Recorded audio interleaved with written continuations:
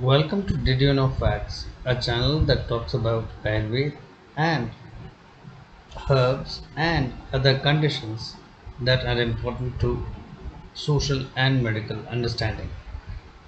This one is a special I'm doing on online gaming and addiction. Now, the basic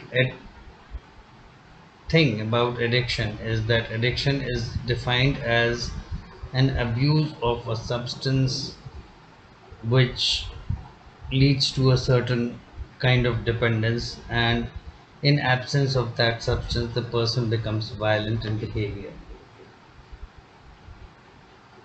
Talking about online games, these online games are becoming a menace. Lot many of these games we need to look into how they work and how they function.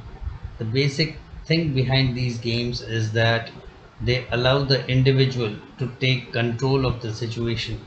Even if he gets eliminated in the course of the game, he gets those opportunities a number of times, multiple times, to revisit the situation and ultimately win over.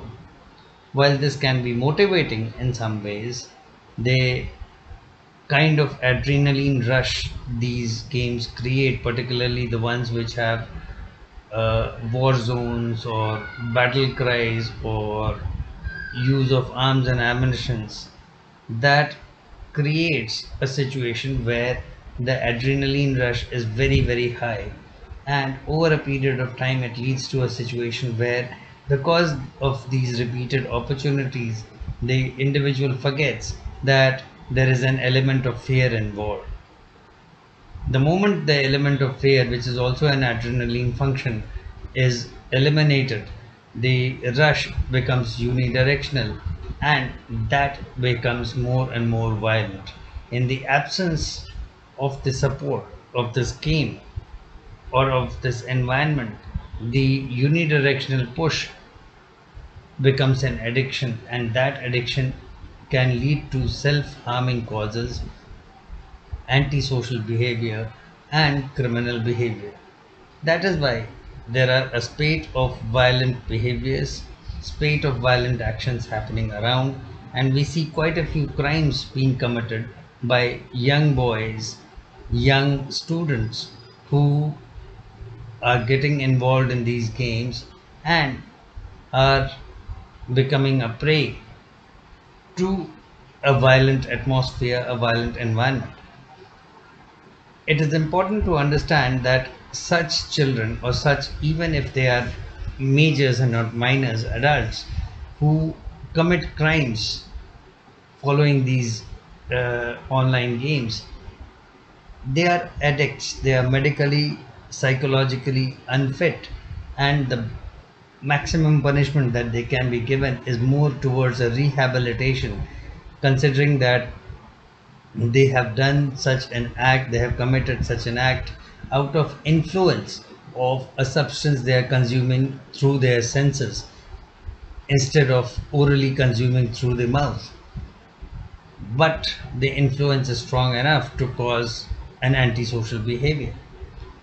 The liability, therefore, in terms of law, in terms of social responsibility and medical responsibility, all lies with the stores, so called the Google Play Store or the Apple iStore or any other such store, who host these games and from where these can be downloaded. As also, the liability lies on the developers, the companies who promote these games, the advertisements, the uh, advertisers who post their advertisements on such games, because of the influence these carry on a certain age group or a certain quality of people.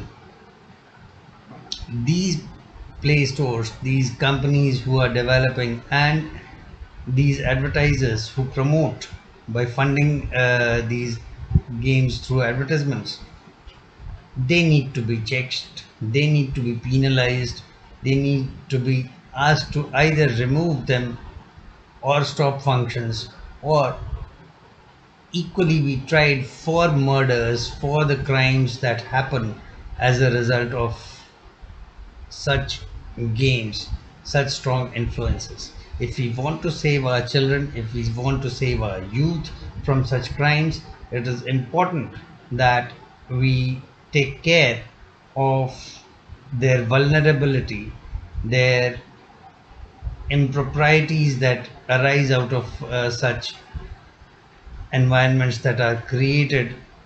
After all, it is a human creating an environment like this. The imagination is definitely driving a very strong influence, and not on one individual but a very large section across the internet space. Such abuse of the internet needs to be curtailed, and yes, it is for the law enforcement agencies and the legal system to suo moto take actions instead of waiting for somebody to step into and file PILs or file court cases to prevent such actions from happening. Thank you.